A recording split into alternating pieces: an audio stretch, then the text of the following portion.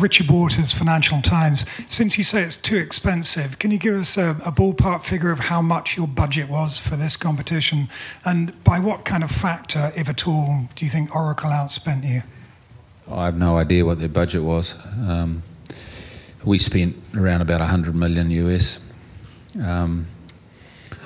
Without knowing the exchange figure, I'm thinking in Kiwi dollars.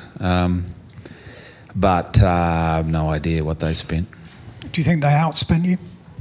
Well, do you really need to answer? Double? Do I need to answer that?